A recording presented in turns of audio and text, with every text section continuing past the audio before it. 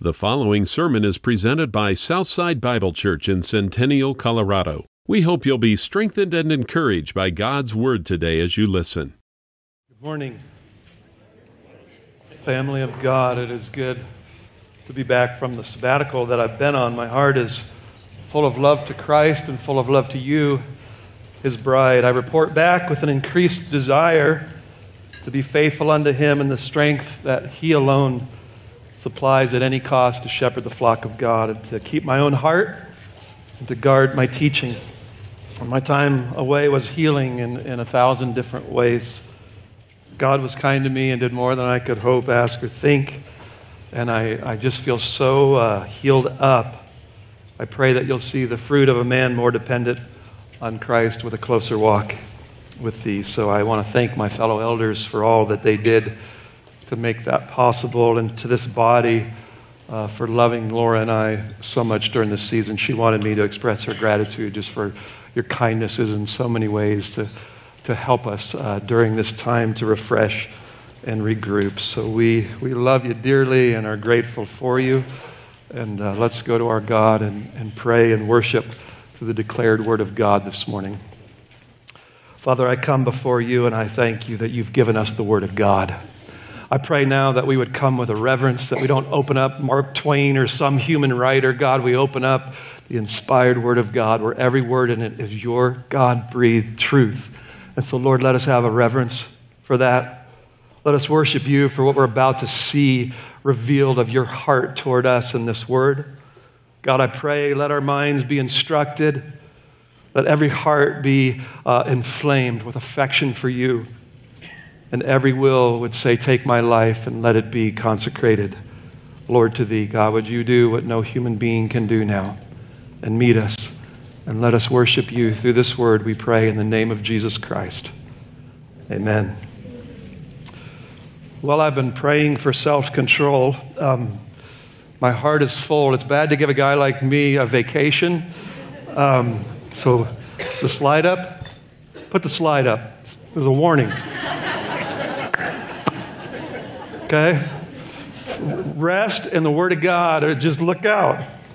So ready, as I thought quite a bit and prayed about all that God has taught me over this season, I just want to share it with you this morning. And it was difficult because there's just so many areas of what God was teaching me in this season. And yet there was this one overarching principle that God just kept moving me to and aligning me with.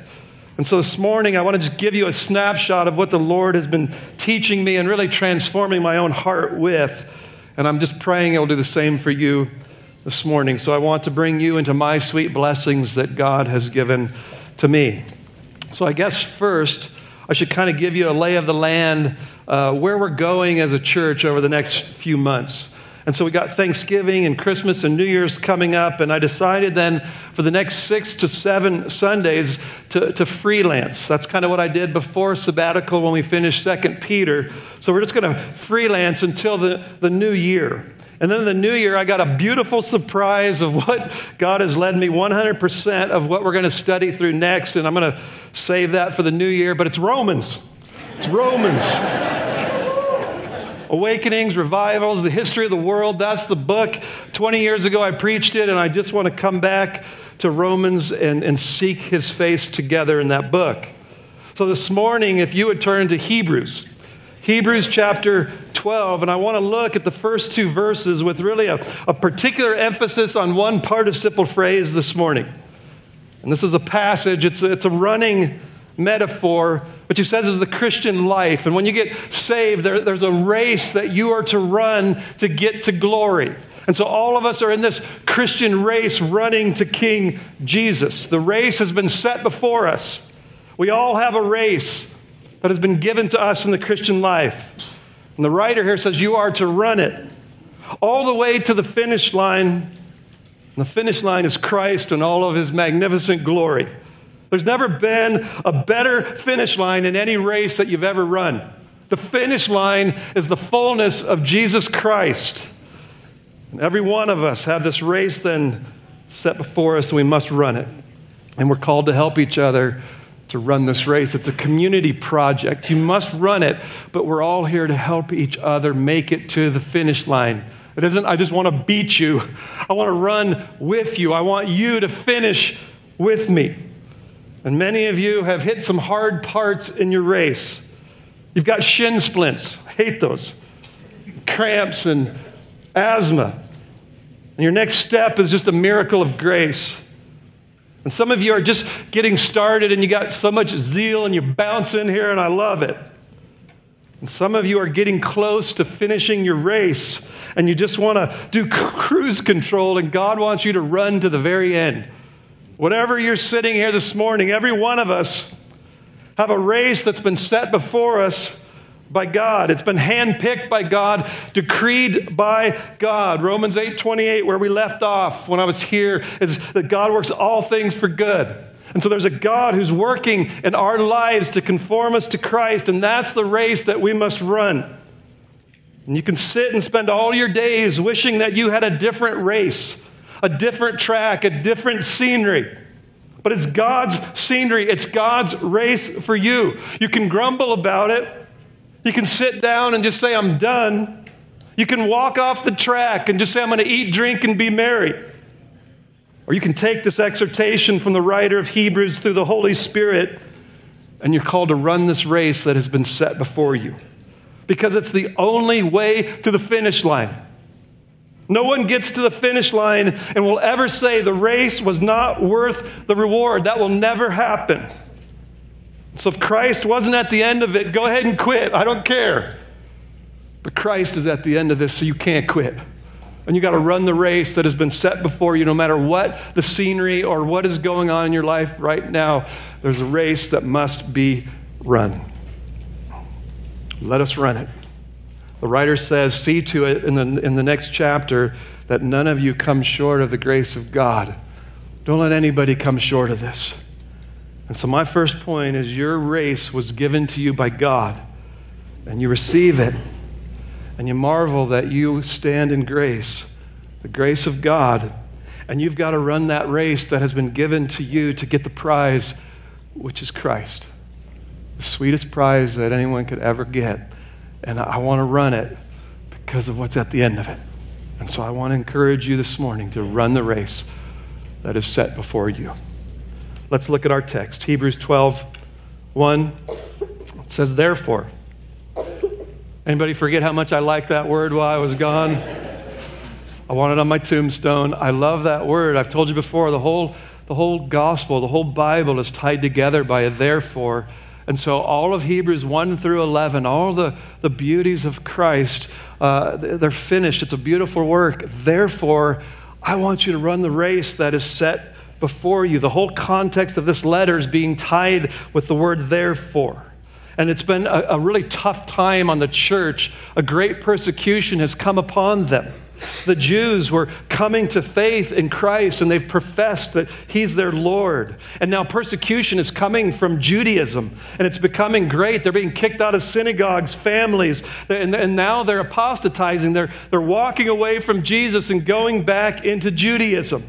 And so the writer is coming to try to help and cure this.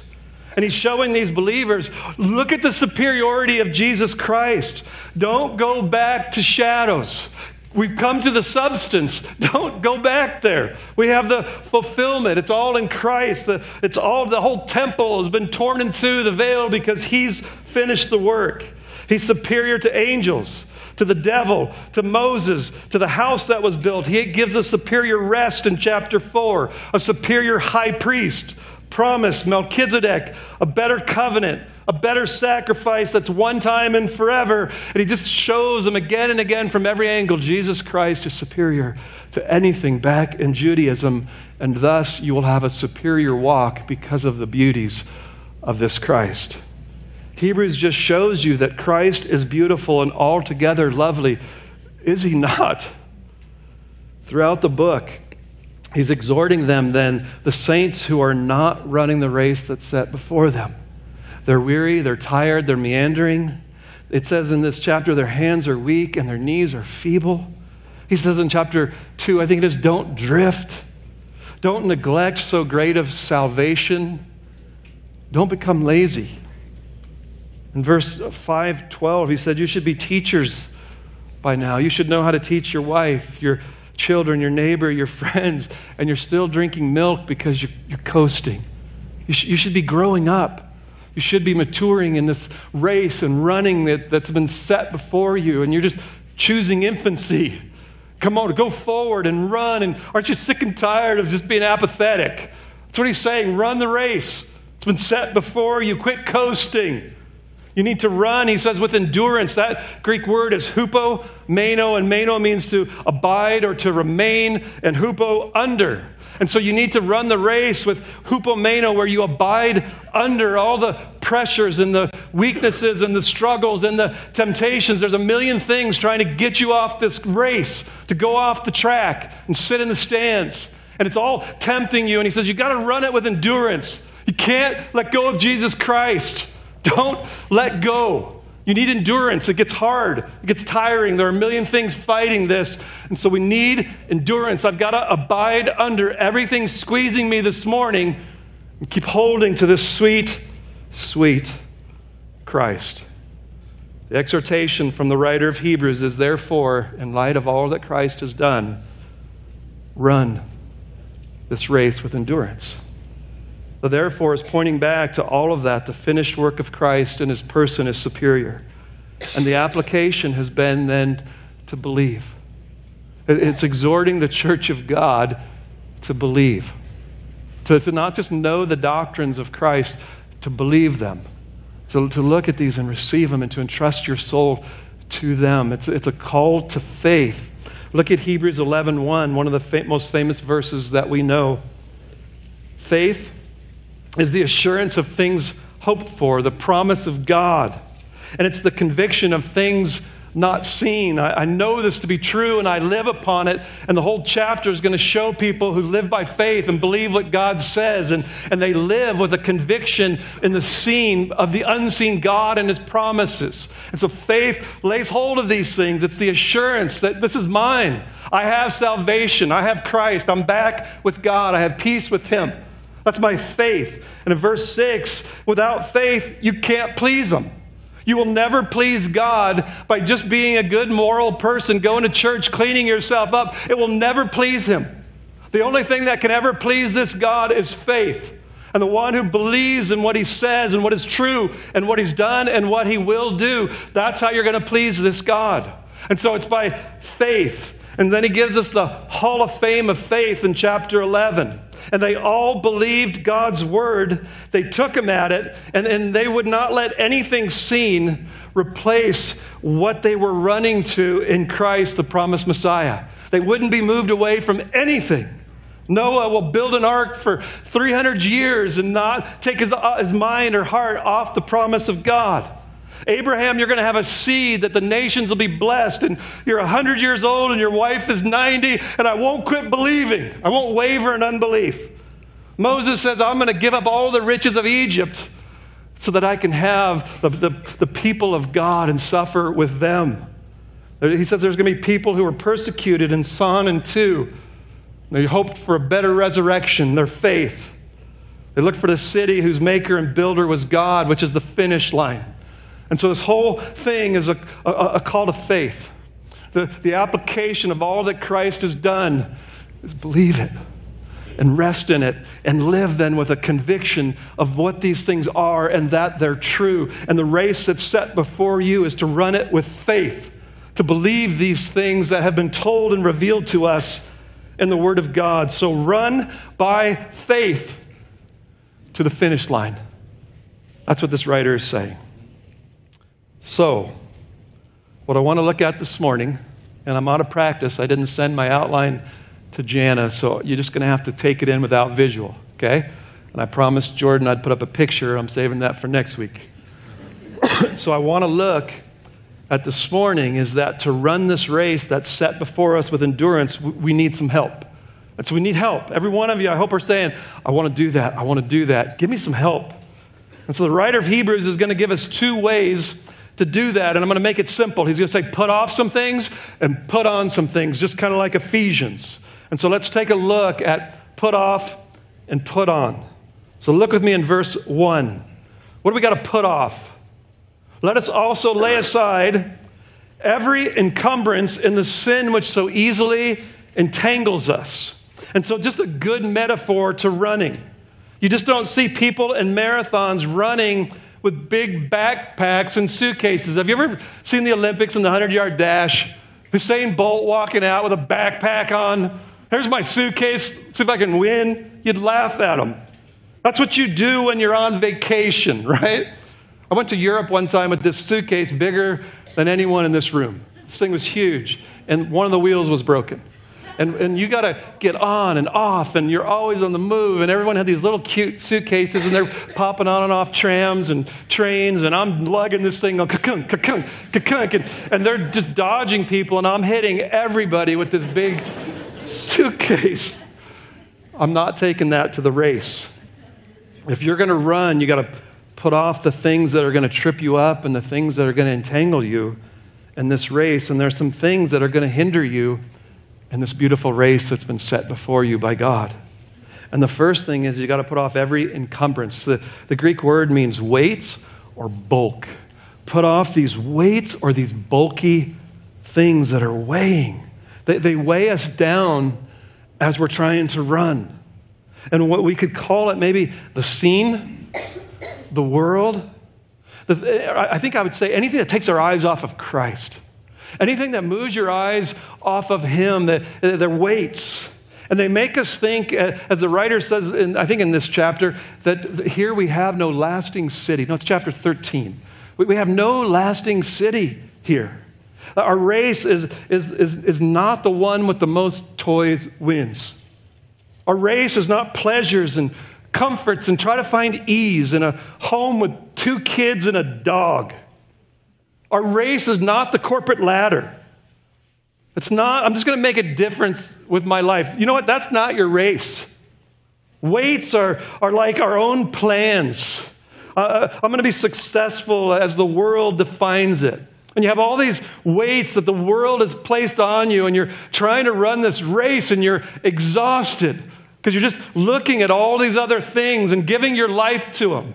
That's all you can think about. I got to have a husband, and it's a weight that just weighs on me every day and just waits. And what are the things that make us tired in the race and weary and make you want to just give up? Greg talked about it this morning. It's my favorite word. Do you remember? Epithumias. Thumia, for anyone new this morning, means desire.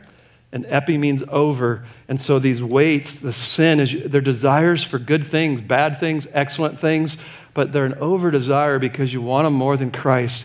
And anything that you're sitting here saying, I got to have more than Christ, it's a weight that's weighing you down, and it's keeping you from running the race that's set before you. And your sweet God will remove them, and He'll bring trials, and you'll be like, why are you doing this?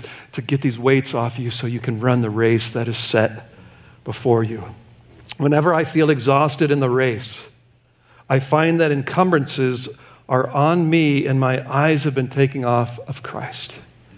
He said, come to me, all who are weary and heavy laden, and I will give you rest for your souls. For my yoke is easy and my burden is light. And I pray for more Christians whose yoke is easy and your burden is light because you're looking to Christ. And these other things, before I went on sabbatical, I felt weary and tired. And as God sorted me out, there were things that were weighing on me that shouldn't have. And my eyes were looking at things that were tiring me out. You can have the weight of just wanting approval, the weight of acceptance, of body beautiful, of being fashionable, the weight of sin, the weight of school. That my hope is that my education is going to make my race easier. The weight of my dream, that the things that I want to accomplish, all of these things, I'm telling you, they will make you tired and weary. All I want is financial freedom, and that weight sits on you daily. And these weights can just come and sit. I just want to do great things for the kingdom of God, and they will sit and weigh on you and be heavy, as Ray talked about last week, how not to do that. When you're chasing the world, that is not the race that has been set before you. It will hinder your running. And you'll be weary of running to Jesus. Your legs just feel so heavy because of the encumbrances, and they got to be thrown off if you're ever going to run this race. And just a note, there is a difference between a hard race that has been set before you and an idol. One is a hard race with persecution and trials within and fears without. All of these things that are coming at you, that's normal. But when you get an idol, I'm telling you, the weariness and the heaviness and the difficulty of the race will begin to take you down. I can never be happy without this person or this thing, this encumbrance. Let us shepherd you out of that. If you're always tired and weary and sad and downtrodden, you have an encumbrance that's called an idol, that's called an epithumia, that's sitting upon you. And I want to set you free from that for the joy of running the race that was set before you. Jesus, it says in verse 2 or 3, that it was his joy that was set before him to run his race. It was a great joy to come and accomplish redemption for his people. Second, I hope I'm not going too long. I feel kind of full, so be patient. We've got to put off the encumbrances, and now we've got to put off the sin which so easily entangles us. That's a frightening phrase. It so easily entangles us. Wow, this is something that trips us up quite easily. The word here is not used anywhere else in the Bible. It's not used in classical Greek author around that time, any of them. None of them use it. And so we must rely solely on the context, lexical and context study to say, what does this word mean? And it is that sin, that it's always there. It's getting us entangled, and he says it's easily. So I'm trying to take what it says. It trips me up, and it does it like nothing. If the guy or girl running, I picture it with, have you ever seen those long dangling sweats? Picture someone with sweats that are too big, and they're bell-bottomed, and they're trying to run the race that's set. You're just going to trip the whole way. There's no way you can run with these things, and that's kind of the picture here. Is there's something that's just big and dangling and gets your feet tripped up like this, and you're just running with all your heart. Next thing you know, you're falling on your face every couple minutes. And he's saying, you got to put these off. Take your sweats off. Peel them off.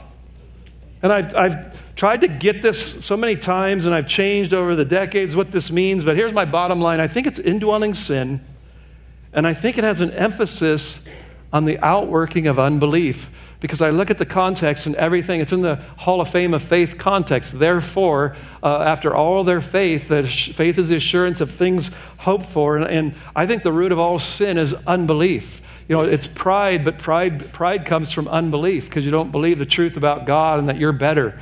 And so I really think this root sin of unbelief causes every sin that you do. If you look at any sin you're battling this morning, I think we could get back to the root cause. It's you don't believe this gospel. There's an unbelief that will make me happier. This is what I really need instead of Christ. So this unbelief, it just entangles us again and again and again, because I don't believe the gospel, and I start believing what's thrown before me from this world. And as I take it, it just keeps tripping me up. And our context of chapter 11, it's the sin which seeks to hinder faith. And so write these verses down. I'm not going to read them all. Hebrews 3:19, 4:2, 4:16, 6:11, 6:19, and 10:19 through 23. And they all talk about this fight against unbelief and this battle of holding to faith. And I think that's what he's talking about. As we run this race, I've got to fight for faith. And I've got to fight the lies of unbelief and what they tempt me to. And when he gives our remedy, I think it will tie in perfectly, and you'll see why I'm leaning toward this. So we can't be tripped up by unbelief, because it just so easily entangles us. Unbelief will trip you faster than anything. It's just big, oversized sweats. And so I've had the best quiet time, and when I finish, I just want to run this race. I want to run to Jesus. He's lovely. That's all I care about. And the next thing I know, I'm lying on the track, tripped on unbelief with a cut-up chin from falling. So here lies the battle of the Christian life. As Paul says, you got to fight the good fight of faith. So here's all of our battle, is we got to fight the fight of faith. We got to do everything, all disciplined, everything possible to rest in Christ alone. I've got to fight to rest. And so here is the call right here, is you got to put off that sin that so easily trips you up with faith, looking to Christ. And so here's my sabbatical. Was that too long of an introduction? Okay, here's what I learned. I want to run. And I just keep getting tripped up. And I have so many encumbrances that can make me tired of fears and idols. And my question is this the Christian life of just 3 steps forward, 2 back, and just always tripping? 30 years of running, and sometimes you look back and you say, is the growth what I really want to see? Have you ever felt like you're running on a treadmill? You're just running, and you look down. I just ran 6 miles, and I'm still in the exact same place. That's why I want to give you an answer now. Is you got to put something off, but you got to put on something, and what we're going to put on is how we're going to put off. And so I want to show you, to run this race, there's something you got to put on. And 2 things. The first one, he says in verse 1, since we have so great a cloud of witnesses surrounding us. And who's this cloud of witnesses? Well, it's chapter 11. It's the Hall of Fame of faith, and Abraham and Noah and all that he had pointed to. And what he's telling us here now is you're running a race, and these guys are seated in heaven, which we'll call the stadium, and they're there just cheering us on. You know, the crowd saying, go, go. And they're yelling. You know, at some point, every one of us blew it. But we made it. We're there. They got to the finish line, and they're telling you it's worth it. It was worth everything we gave up, every denial, even being sawn in two. Everything was worth what we have found in Christ. Keep running. Don't get led astray with the encumbrances and the sin that so easily entangles. Keep running. I promise you, it's worth it. John Brown, the commentator, says it's as if we are in the arena and there are thousands upon thousand friendly voices seeming to proclaim, so run that you may obtain. We once struggled as you now struggled, and you shall conquer as we have conquered. Onward, onward. They're just cheering us on. Isn't that great to have that? I love it. I love Hebrews 11. I love these men and women and children just cheering me on.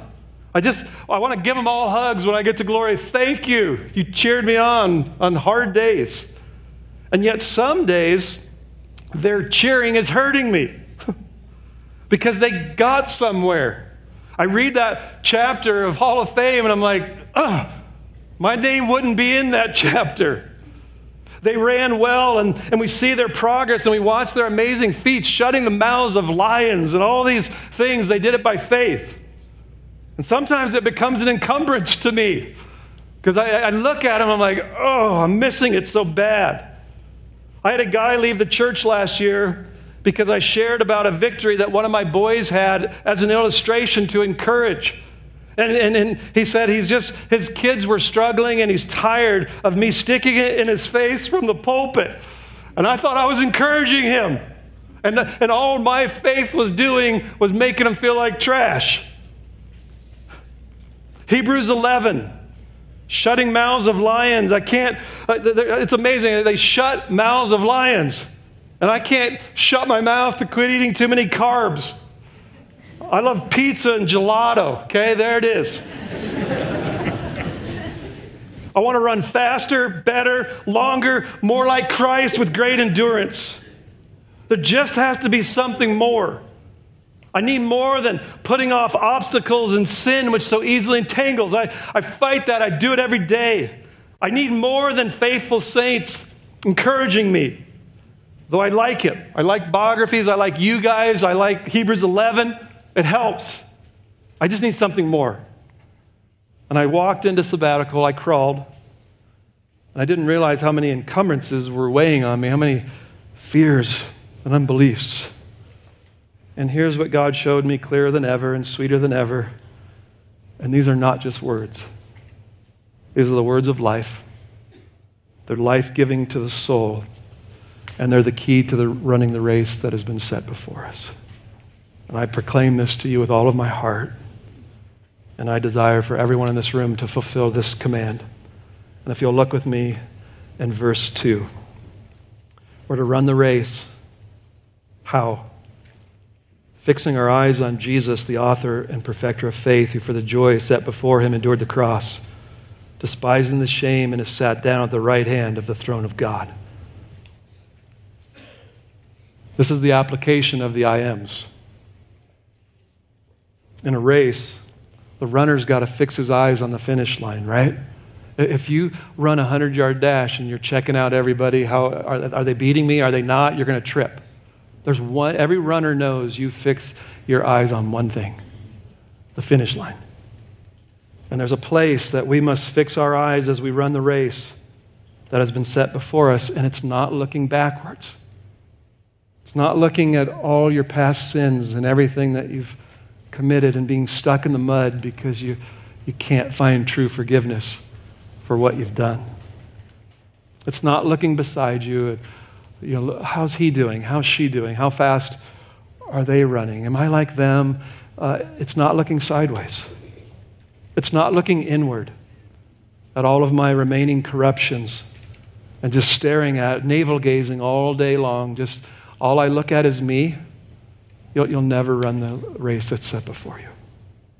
It's not looking 100 yards forward unless it's a 100-yard dash. So let's say it's a 220. It's not looking 100 yards at all of your resolutions. This is what I'm going to do for Jesus. Here's my new changes. Here's my new leaf I'm going to turn over. That isn't going to get it done. There's only one place the believer must fix his gaze when he runs this race. And this place is a person. It's a person that in chapter 1 he said is the radiance of God's glory. He's the brilliance of all that God is. He is the exact representation. He's God. He's the bread, the shepherd, the way, the truth, the life, the vine, the door, the water, all that we looked at. He's the Savior and the Lord. This person we're to fix our eyes on, and that makes the burdens light, and it melts unbelief. It's the only way to run this race. It takes the weary and it makes them like eagles. And they will run and they will not grow weary as they look at this Christ. He sweetens every step in their race. He motivates our heart to keep running and to never give up. A sight of Christ by faith, and I find full sufficiency of everything that I need for life and godliness. So as I look to him, He's sufficient for everything that I need. Looking to Jesus. I'll never forget when I met my wife, Laura. We met in high school. And all of a sudden, there was a little joy in my step. The grass was greener and the sky was bluer. I never wake up when my alarm goes off. I used to sleep an hour past it every day in high school. Could you ever get enough sleep in high school? I never could. And all of a sudden, we went to the same school. So when the alarm went off, man, I was out of bed in 1 second because she was waiting for me at school. And I remember just classes. I used to endure geography and geometry and all those classes because I saw her at the end of them. My race as an unbeliever, the race that was set before me got easier because of her beauty. How much more the lovely Christ. He sweetens every step. I love running to Jesus. And it doesn't say to take a look at Christ and be saved, justified, and move on. That's everywhere in the church today. Get saved, I'm done with Jesus, now let's go live moral lives. This word is a present tense. Fixing continuously, again and again and again, your eyes upon this Christ. This is the believer's constant and daily charge. If you're wanting to quit, give up, if you're inordinately weary this morning, you quit looking. You start looking at your circumstances, your sin. You're looking at something other than this full, sufficient Christ who gives salvation again and again and again. Justification, sanctification, glorification. You quit looking. That's what a midlife crisis is. Quit looking at Jesus, and I got to find something to make me happy. So at the time we got left, I'm going to try to flush this out because this is all I looked at. I got 3 months, thank you, to just look my eyes out. And I apologize. Before I left, I was stuck on John Newton. Do you remember? I had more time to read and meditate on his book. And so I'm going to share more about John Newton. But this could be it for a while. So the conclusion, he said, of all of his years, John Newton, if you don't know who he is, he was the writer of Amazing Grace, and he did so many horrible, horrific things with slave trade and all of that, and he got radically converted, and he was an amazing minister, and he tried to sum up the whole Christian life of all that he learned, and he said it was this: looking to Jesus. Looking to Jesus. And I will stand with that witness and say amen. And so here's my conclusion. The great privilege and duty of the Christian life is looking to Jesus. It is your greatest privilege. The beginning of the Christian life, it says he's the author of faith. And so in all of my sin and all of my brokenness, I look to Christ as the remedy and the healer. And then I look to him as the end goal of the Christian life, the gain where I get more of Christ. I'm fixed and focused on the finish line as I get Christ in abundance. And looking to him then is the daily privilege of the Christian's life. He's the perfecter of faith. He's going to perfect it and grow it. And so you're just never going to outgrow the gospel. You're always going to be living into seeing the beauties and the glories of Christ, looking to him. You can't look away. You can't say, okay, I got this. It's a daily looking, abiding him. He's everything. It's a run of faith as I look at both Advents. I'm running with this in mind. I'm right before God because of the work of Christ. I can never get over that. I live in that. I got to fight to believe it. And I live on this other end. What's coming? There's a consummation that's getting closer and closer where I'm going to be brought into a new heavens and a new earth with Christ. And if you will keep those two Advents looking to Jesus, these obstacles are going to fall off, and the sin that so easily entangles you isn't going to get a hold because you're looking to Jesus. And so what is faith? I'm going to give you a quote from John Newton. Faith is the effect of a principle of new life implanted in the soul. That was before dead in trespasses and sins, and it qualifies not only for obeying the Savior's precepts, but chiefly and primarily for receiving and rejoicing in his fullness, admiring his love, his work, his person, his glory, and his advocacy. It makes Christ precious. It enthrones him in a heart, and it presents him as the most delightful object to our meditations, as our wisdom, our righteousness, our sanctification, and our strength, our root, our head, our life, our shepherd, and our husband. It's just seeing Christ for all that he is, looking to him, and your heart now is taken up with it. Academic doctrine is not faith. You must have doctrine, but it must show you what he just said. Christ is beautiful. He's everything to me. He's my shepherd. I love him. He's my advocate. I just can't quit looking at him. He's everything. Just die to this fake Christian life that doesn't look at Jesus and just gets some of his doctrines and goes to a church, and you never grow because you're not beholding Christ and becoming more like him. This race is a race to look at Christ and find your full glory and beauty and hope in him. And the grace of God is that our chief command in life is to look at him. Aren't you glad that he didn't say, look at me? Look at church. Look at Jesus is the most gracious, sweet command that a God could ever give to his people. It just simplifies the Christian life in this race. Newton said in a song, "But since the Savior I have known, my rules are all reduced to one. To keep my Lord by faith in view, this strength supplies and motives too." I find my strength looking to him, and I find my motives to want to run the race that has been set before me. The Christian faith is to see the full sufficiency of Christ. All that he is, all that he's given to us in our race, looking to Jesus. And the duty, the privilege, the safety, the unspeakable happiness of a believer are all comprised in that one participle phrase, looking to Jesus. This is the preeminent Christian discipline. It's a present tense participle. It's the only way that you can run the race that is set before you. And I'll just tell you straight up, if you're running the race looking to your own merit, what you can do to get Jesus to like you or love you more, you haven't entered the race. If you're looking at your own accomplishments, you're going to die. If you're looking at all of your service to the King, if you're looking at missions work, the fruit of your family, your goals, your moral reform, even your sanctification, if you're looking at all of these things, you're just going to trip. And you're going to get encumbrances and sin that's going to easily entangle you. There's just this beautiful sanctifying call looking to Jesus. That's the finish line. That's the Christian life. Looking to this full, sufficient, beautiful, altogether lovely Savior. Newton said, one believing sight of him will do more to restore peace in the conscience and life to our graces than all our lamentations and resolutions.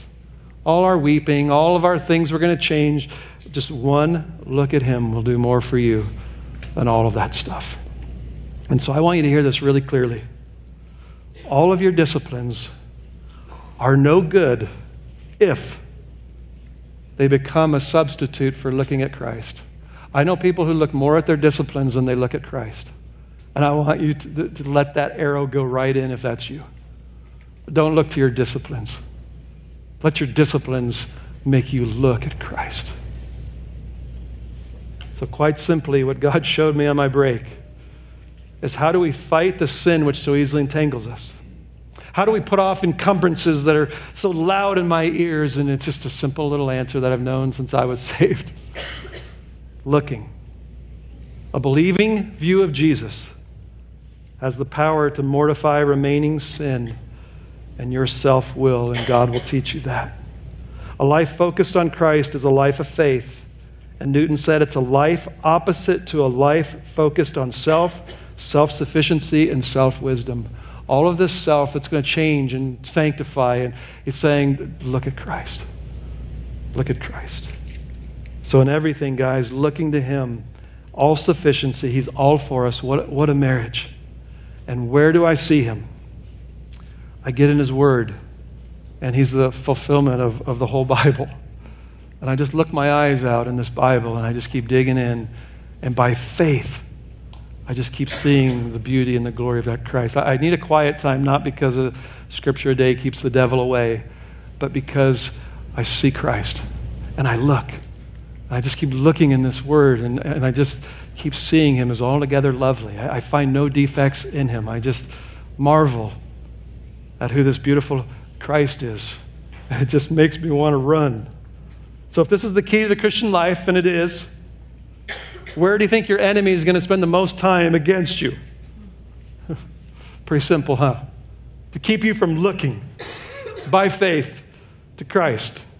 And so I'll just let you know, this is the simplest thing I've ever done. I love it. And it's the most difficult thing that I've ever done in my life, to fight the fight of faith and keep myself looking believingly at these sweet promises with everything around me. And I'm going to quote Newton one more time. If I may speak from my own experience, he said, I find that to keep my eye simply upon Christ as my peace in my life is by far the hardest part of my calling. It's the hardest thing I've ever done. And the battle to make Jesus my all and all hell is set against it. And so I want you to take this and what I'm learning as I go into this world. Anywhere I go where I know there's temptations or weaknesses or anything, I just walk, and as I'm going in, I'm looking at that I'm loved by God in Christ. He has saved me and justified me, and I start thinking about what's coming, what's my hope, what's He going to give me in this new heavens and new earth. And I walk in, I'm like, all this food isn't going to tempt me because I got everything coming in Christ. There's not some new pizza that Totino's came up with or whatever that's going to be better than what's coming here at the end. And if you will walk by faith and run this race looking to Him, I'm telling you what this does in the fight of faith is unbelievable. But this is where we got to discipline and fight and help each other and preach each other to Christ again and again in our trials and whatever we're facing. Is any good counselor, just give them Jesus. Oh, look your eyes out at Christ. So daily, looking to Him, the beauty of who He is and what He's done and what He is doing and what He will do is the call to Christian life. So I'm going to close out, and I'm going to be really quick because I'm going long. A few thoughts. Because this one's important to me. Most people think he's writing about these isthmus games, which we would call like the Olympic Games. And you would run the race, and the only way you could be in these Olympics and run is if you were a citizen. And so I want you to catch this. You did not get in the Olympics and run and try to win to become a citizen. You could only run it because you were a citizen. And so where I want to close is if there's anyone in here this morning and you're trying to work hard and be a better person and start going to church and reading your Bible, and you're trying to get yourself right with God, you'll never get it through that means. And God has given you a means to reconcile you back to Himself to save you this morning. And He crucified His own Son on a cross where He was being killed for the sins that we committed. And He lifts Him up. He raises Him from the dead. And He says, all you do is look at Him and you'll live. Look away from anything in yourself to clean yourself up, to fix you, to atone for your sin. And all He wants you to do is sitting here in the quietness of your heart is by faith just look at Christ dying in your place. And He says, though your sins were scarlet, they'll be made as white as snow. I'll separate them as far as the east is from the west. So I ask you this morning, if you're in that place, just look. Look at Christ by faith and be forgiven this very moment. And secondly, for the believer, just keep looking. Present tense participle. He is your righteousness and your acceptance. And you can't run this race without believing that. It's so easy to drift from that and start looking at your own righteousness. I'm telling you, there's a righteousness that's perfect, and God's given it to you by grace through faith to your account. Your sin and your failings do not take His love and His commitment away from you. And so just again, look at the sufficiency of Christ this morning as a believer. For whatever you're facing, whatever it is, if there's sin this morning, you repent. Just look at Christ. And then for our spiritual growth, as there was this big movement in America, WWJD, what would Jesus do? And they were on these little bands that were really cool. I liked them. But what I want to hit is that Jesus came and He walked a path. He ran the race that was set before Him, and He said for the joy that was set before Him, He walked this path. He ran this race. And that was to go up on a cross and die in our place for our sins of His people. And so that is the path that He ran. And what I want you to see then is that's my path. Where He is seated right now, that's where I'm running. That's where my eyes are fixed. That's how I get to Him. The way I get to Jesus is the path that He blazed. And He showed us what perfect Son of God lives like. Perfect humanity. He blazed a trail that's beautiful.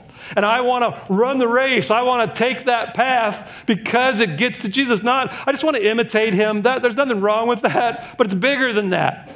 I want something more than just, I want to try to imitate Him. I want Him. And this is the path to get to Him. This is the way we got to walk. And I want to walk the path that gets to Christ. What motivation to obedience? What more do you need than that? I'm running to Christ on the path that He took to be pleasing to His Father. And any deviation from that path, you know what I hate about it? It's away from Him. Doesn't that make you hate sin just a little bit more? I'm running to Christ. I want Him. And every time I deviate, I'm going away from Him. Oh God, let me repent and change my thinking and believe again and get restored back to Christ. And I'm running to Him. So I got to run the way He ran. I got to live the way He lived. I'm journeying down that blazed path because I want what's at the end of it. That sweet Christ. And He gives endurance no matter what your race is today and how hard the course, how weary or broken. He gives endurance as you look to the sweet Christ. Verse 4, you've not yet resisted to the point of shedding blood in your striving against sin. He will give us the endurance to abide under, to remain under, no matter how weary or tired you are this morning. Just fix your eyes again on Jesus. What a beautiful command that God's given to every child of God. Fixing your eyes on Jesus. Let's pray. God, I thank you for a command to look at the most beautiful thing in the universe. I thank you that what we get to look at is the Lord Jesus Christ, who lived the life I should have and died the death I deserved. I thank you for this sweet Christ. And I thank you that he's at the end of this race. And God, that gives me endurance. That gives me everything. All sufficiency to run this race is in the one I'm looking at. And he will give me everything that I need to run this race. He'll give me his wisdom and his righteousness and his sanctification. He will give it to us. God, let us fix our eyes on him. Let us look to him for all strength and power and transformation. Let him be our all in all. Let him be the joy of our heart, the North Star of every heart here this morning. And God, if we've grown so weary we're going to quit, pray, refresh that heart this morning and let him look again at a Christ who washes and forgives wanderings and backslidings and just, again, comforts and puts us on that race, that sweet race to him. And I thank you that you won't lose any of your runners on this track. Oh God, renew the weary, restore their souls, and let them run in the path of righteousness, because it's a path that leads to the sweet, sweet Jesus Christ. And it's in that beautiful name that we do pray this morning. Amen. The preceding message was presented by Southside Bible Church in Centennial, Colorado, and we hope you've been challenged and encouraged to grow in your relationship with Christ. Each week our sermons are made available online and may be downloaded and distributed. If you have questions or comments or would like to speak to one of our pastors, please contact us through our website at southsidebible.org.